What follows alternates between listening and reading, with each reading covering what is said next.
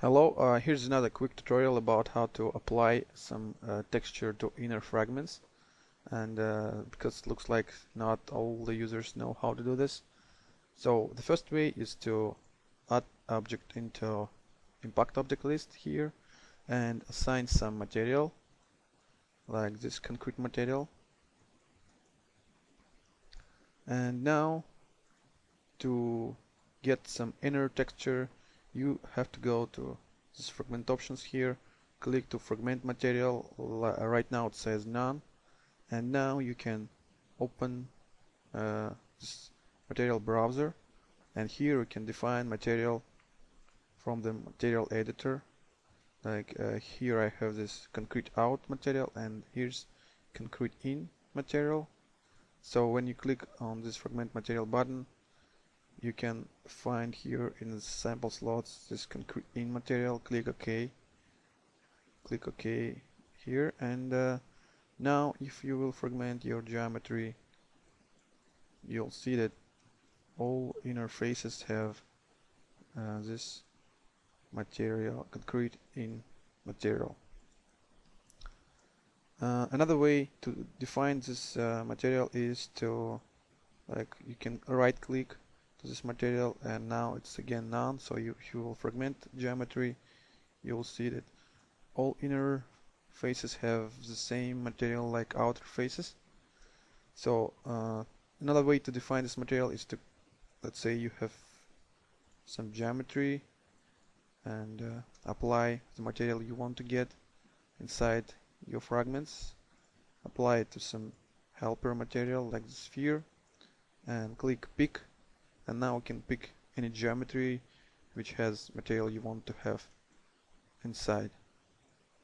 So now you see that it's again says concrete in. So if I will fragment again, I will get this inner material again. Another way is to use fragmenter modifier, this one, and hit fragment. Now I will assign edit poly to move some fragment.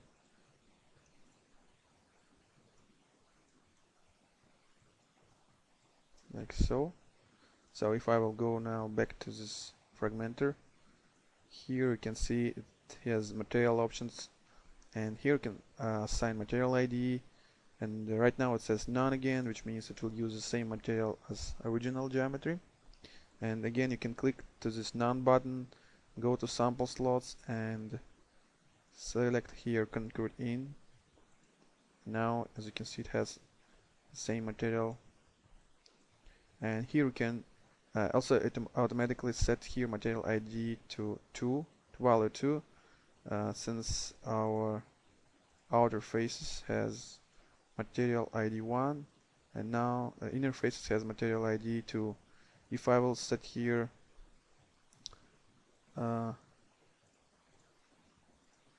will go to fragmenter and set here material ID 1, it will he will have this original material, and material ID 2 has inner material. Also there's a UV scale value, default value is 1, but changing this value you can change the scale of your texture.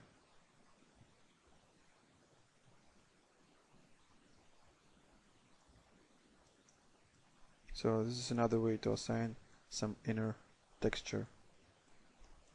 Yeah, this is it. Thank you for watching, and I hope it helped you.